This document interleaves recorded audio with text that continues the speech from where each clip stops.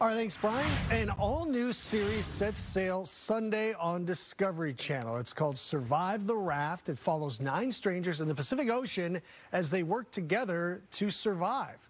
Host and former Seahawk Nate Boyer joining us live with a look at what we can expect. Nate, thanks for being with us this morning. Of course. It's good to be back in Seattle virtually anyway. Absolutely. Now, this show is actually a social experiment, I'm told. So tell us the idea behind it.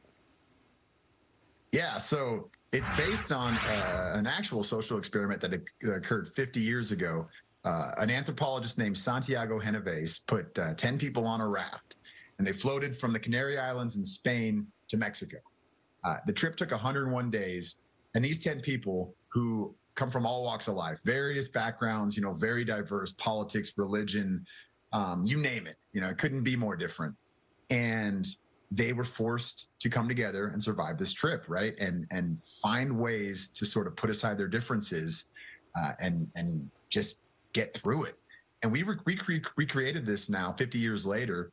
We're down in the Pearl Islands in Panama, but we brought these 9 Americans with very different backgrounds onto this raft, and they're floating in the Pacific there for 21 days. And there's different challenges that occur, and they've got to, they're out there trying to win money, of course. And, it's a competition series in a sense, but the social aspect, that social experiment aspect sort of rose above everything, and, these people who typically would go about doing something a certain way. And I'm only going to, talk to these people in my silo and all that.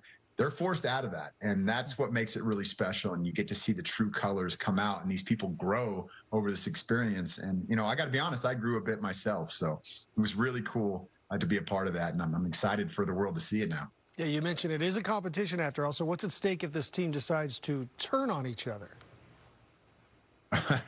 Well, you might go home with nothing. And beyond that, you got millions of people seeing you do this, you know what I mean? So like understanding those kind of things are at stake, and also the opportunity that's before you to inspire people. Are you willing? What's more important to you? Being right and sticking to your guns and digging in, or is it opening your mind a bit and maybe being willing to change and be vulnerable? I think that as you'll see as we get to watch this unfold together, there's a lot of surprises. Those who we maybe thought would do well in this scenario, maybe not as much. And those who we thought there's no way they're going to break out of, who they are. They're too strong of a personality, and you see them let go of some things and really grow and change. And it's special. So that's what sets it apart from, I think a typical show such as this, where it's like, well, they're out there, of course, they're just trying to win money, or they're just trying to be famous, or whatever that is. And we see that that's not the case. Like, these people are just trying to be people. They're trying to be human beings, and we get to watch this growth, and it's something it's an important message, I think, for our country and the world, and something that I'm very, very proud to be a part of. Well, we're looking forward to it. I only have you for about a minute left here, but because you were a former Seahawks training camp just getting underway, what's your thoughts on the team this year? Man, I'm always excited.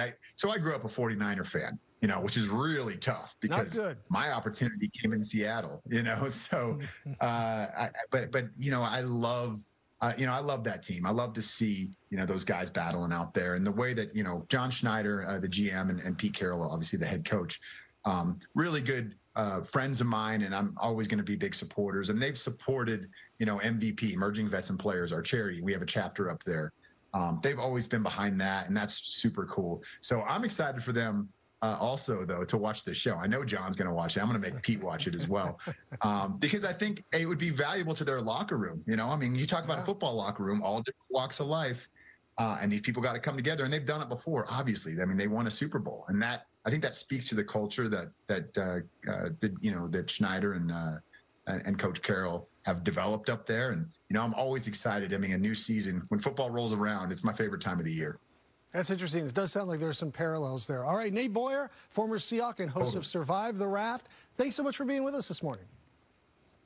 Of course. My pleasure. Thank you, guys.